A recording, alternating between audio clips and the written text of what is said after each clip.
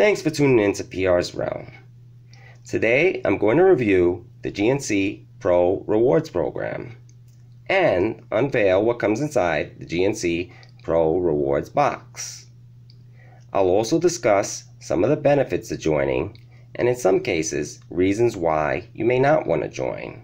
However, before I do that, I'm going to quickly give a comparison / overview of the old program and the new program. The old program was called the Gold Membership. I paid $15 for 2 years, and at that time, all members received discounts of anywhere from 30 to 40% off most products, so the savings were instant. By the time my membership was up, things changed drastically. The Gold Membership became free, and they started to introduce points. With points, you earn money, but you have to spend money to get the money. With Pro Rewards, you get twice the points, so you get money back quicker.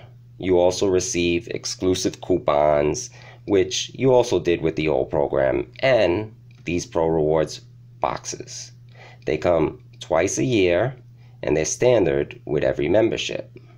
Now let's check out what comes inside the box. For the sake of the video, I didn't open it, so I'm gonna check it out with you for the first time. So let's get into this box. Alright.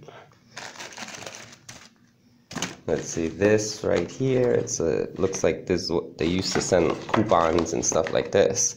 Oh, and they sent 3 times rewards. Came with a little men's fitness magazine. Oh, and then on the other side, I guess it's geared towards women with the Shape magazine. I'll check that out later, see what that's about. Here's a protein crisp bar. Let's see how much protein is in this. 10 grams of protein, and it's not that big. And 2.5 saturated fat, 3 grams of fat. I mean, that's not bad. This is a good snack on the go. Then I got CLA, clinically proven to improve. It's for getting leaner for people that work out. It came with a 3-day supply of Citramax. I'm guessing it's for energy. It came with Water-X, and I'm almost positive this is a water pill. It came with fish oil, which is good for a lot of different things. I mean, they basically gave small samples of each thing. In the fish oil, it's how many is in here? Let me see. There's 21, and their recommendation is 1 a day, so that's not bad.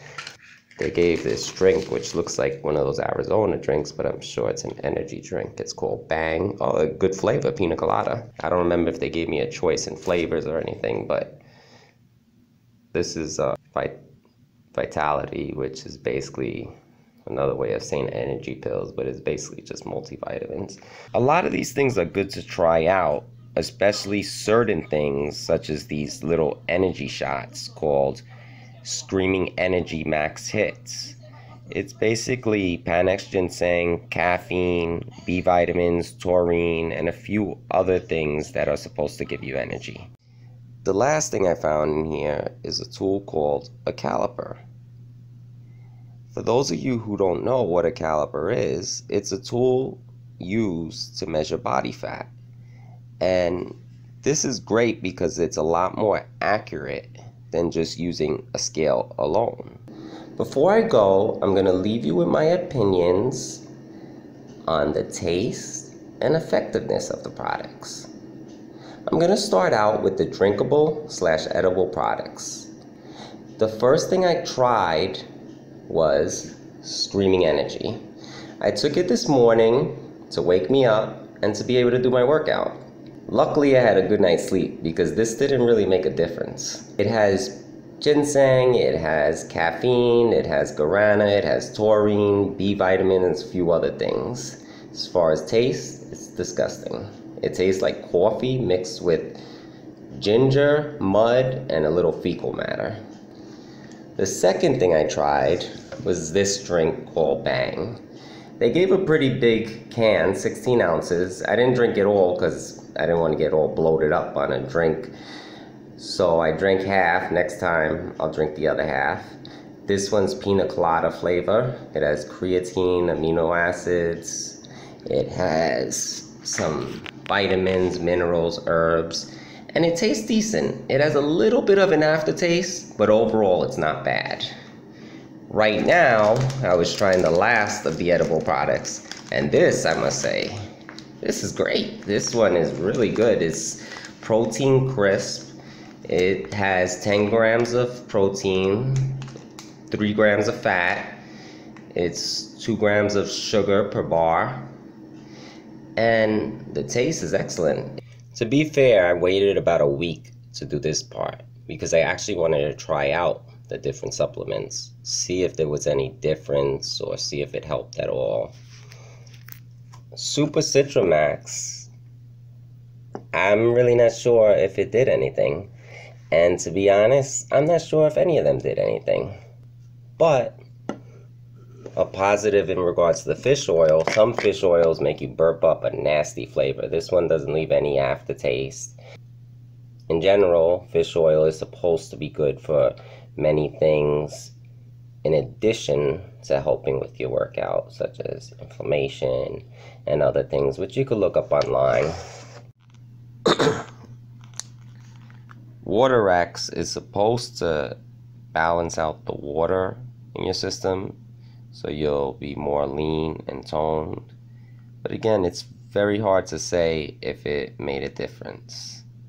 The CLA is supposed to be good with energy, help muscle tone. Again, hard to say. Finishing up, let me discuss the last two things, or last few things. The magazine, quite interesting. Had quite a bit of articles on how to eat properly. It gave suggestions on different meals, and I'm sure many of you probably have seen this magazine in stores. Like I said earlier, the other side is the woman's side. Being funny, I could say I just looked at this for the pictures, but believe it or not, there's actually even some good suggestions for men and women, because both men and women would like to lose weight around their waist. If you're trying to build your body, you also want to burn your fat. And a lot of these simple but quite difficult, and I say simple because they look simple, but they could give you a great workout. The last thing I tried out is the caliper. This device is pretty simple to work. Basically, you take this device, you bring it down to your lower abdomen, which is where most people, even thin people, tend to have a problem layer of fat, a little excess fat that they would like to lose, especially if you want to get that six-pack look. You bring the device, squeeze it together against that little layer of fat. Then you get the measurement. This has inches and millimeters, but the chart they gave measures in millimeters. So let's say it was 30, you would get those 30 millimeters, go to the chart, look for your gender. On the left side it's males, on the right side it's females. In my case, I would be looking at males. Then you look for your age group, and then you go down to the number of millimeters that were measured. Where the points meet is the percentage of body fat. From there, you would go to the body classification scale. And in the body classification scale, they gave 5 different groups. There's essential fat, there's athletes, there's fitness, average, and obese. As long as you're somewhere under 25%, you should be okay. Over 25% is considered obese. Anything less is fine. If you want to be perfect, you shouldn't go any lower than 2%. 2 to 5% for males is the essential fat. Everyone needs certain fat just to live. Athletes tend to have 6 to 13% fat, and people that are fit tend to have 14 to 17% fat. I wound up being right at the end of the fitness, which is okay. I still want to do better, so I'm going to keep trying, keep improving my workouts, keep eating right, and doing better. So if you like this video, and even if you didn't, give it a thumbs up. Make sure you subscribe if you haven't already. Share my channel, share my videos, leave a comment, and make sure you come back often. Thanks for watching PR's Realm. www.youtube.com/PRSREALM.